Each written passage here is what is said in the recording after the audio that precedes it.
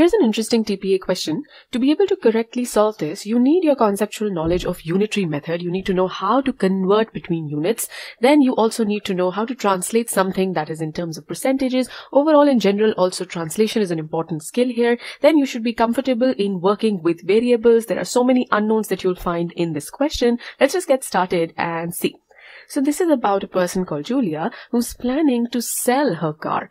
And this car then they tell us about is that it's fueled by gasoline or petrol and it averages 20 miles per gallon. Now this is all of the information about the car that she's planning to sell. So let's put it here. What is the fuel that this one has? It's petrol. This is what it uses. Then the average is 20 miles per gallon, which means if I take 1 gallon of fuel, 1 gallon of gasoline, then the car will be able to go 20 miles. Now, after selling this, she's not just planning to stop, she's planning to purchase another car.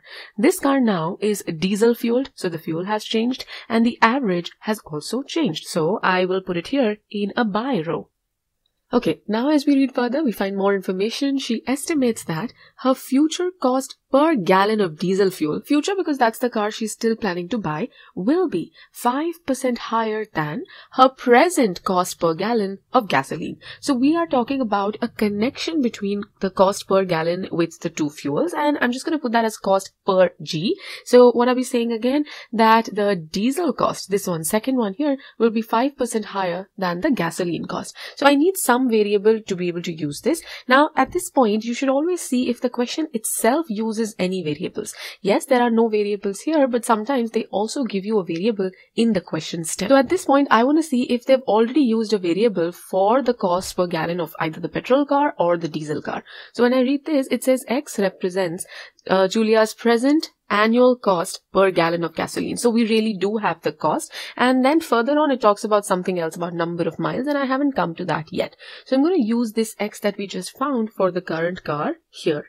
Now, because the diesel car, the cost was 5% higher, that's going to be 1.05x. So this way, you're never doing the same thing twice, although I still haven't read what the question is asking, and I should never do that till the point I completely understand this. So I only went there for the purpose of finding the variable, and this will happen in questions where there are unknowns and you need to take a variable. Checking once whether they have given something to you is always better. Okay, now we're till here. Let's read further. She wishes to estimate. Okay, now these are things she wishes to calculate. What? First thing, the annual cost of fuel for her new car if she maintains her present annual total miles driven. This is the first quantity she wants to determine, and the second one is this, which is the total annual miles she can drive. Okay, how many miles can she drive if she maintains her present expenditure? So in the first situation, what's happening is she's maintaining the total miles driven, and we want to see what's the new cost in that case. In the second situation, what she is maintaining is different. This time she's maintaining the expenditure,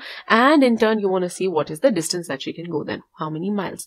Now instead of starting to calculate all of this, we will now go into the question stem to see what they are asking. Maybe these things that she wishes to estimate are precisely what's asked, but we'll go and see, and then we'll come back and do as much as is needed. If you found the analysis of this dataset helpful, then hit that like button so that other GMAT aspirants can also learn from it. And to stay tuned with such content, hit the subscribe button below. Now, to take your learning to the next level, we have put together a free trial in which you can experience content in all the sections tested on GMAT Focus Edition. For example, you can build your CR pre-thinking skills, you can learn how to approach statistics questions in graphics interpretation as part of DI, you can learn everything about linear inequalities as tested on the GMAT Focus Edition, and a lot of other content. The link for this is in the description. Now, let's get back to the question at hand. So let's read further. We had already read this part that X is something which represents the present annual cost per gallon of gasoline. Okay. Now let Y, so here's another variable. Let's highlight that. Let Y equal her present annual total miles driven. Okay. Select for cost an appropriate expression for her estimate of 1. Okay, this is the first quantity that she wished to estimate, and select for miles an appropriate expression for 2. So we really do need to find 1 and 2 that were talked about. And of course, as you see, it's all in terms of variables because I don't have exact values. Now, although we've already taken X up there, we haven't still taken Y. Y is the present annual total of miles driven. So I'll just put this on the side right now. We don't know where and how we will use this, but we now know Y is equal to total number of miles driven. This is the present total with the gasoline car. Okay, this way. Now, let's put all of our energy into finding the first quantity. So understand very carefully what the first one is again. You will first of all maintain the present annual total miles driven. And present annual total miles is Y, as we just got from the question, which means even in the new situation, the total miles driven will remain Y. So I'm just going to keep it this way. Then, what are we finding? The annual cost of fuel for the new car. That means you want to find the total cost of diesel, because that's the fuel for the new car. So total cost of diesel is what you want. Now look at what you have about the diesel car. 1, you have how much does it cost per gallon. 2, you have how many miles it can go per gallon. So you have these two relationships, both of which are per gallon relationships. That means for 1 gallon, the car can go 30 miles, and for 1 gallon, the cost of fuel is 1.05x. Essentially then, you have this connection between miles and the cost, right? The dollars and miles. And that is precisely the relationship I will use here to be able to find cost using miles. I wanted this connection only. So it's pretty simple. You just have to use unitary method here. Essentially, if 30 miles cost this much, you want to know how much would Y miles cost. So I'm going to do it this way. If 30 miles will be 1.05x, first you can get it to 1 mile. 1 mile is simply going to be 1.05x over 30. And now if I'm doing it for Y miles, I will multiply both sides by Y. And here I have an expression for the first quantity in terms of X and Y. I'll just go into the table and see if I get exactly this expression. If not, then we will see what else to do. So 1.05xy over 30. And I perfectly do see that here. Look. We're done. At this point, let me ask you this. Could you have arrived at the approach of solving this question with this level of clarity had you not spent the effort in thoroughly understanding the information presented? Such is the power of the process of owning the dataset. And because this skill may not come naturally to many of you, we have created a course architecture that ensures that we teach you this skill through every guided quiz in the e-GMAT DI course, and we reinforce the same in every practice quiz. In fact, in the TPA Quant modules in the 2-part analysis course, we teach you how to get comfortable with this question type. You will gain the confidence to handle any question of this type in the most efficient manner. We serve more than 58 specially curated questions at the right progression so that you can learn various aspects of this question type, including the process skills of inference, translate, and visualize. Thus, throughout the DI course, through around 500 questions, you will learn such process skills so that you can also comfortably use the owning the dataset approach. Let's now get back to the solution at hand. Now, similarly, let's go to the second one here. Okay, so second quantity is, let's again write this down here. Second one is about the total miles she can drive on the new car if she maintains her present annual expenditure. So in the first one, the thing that you maintained, the thing that stayed steady was the total number of miles, which is something we got in the question stem.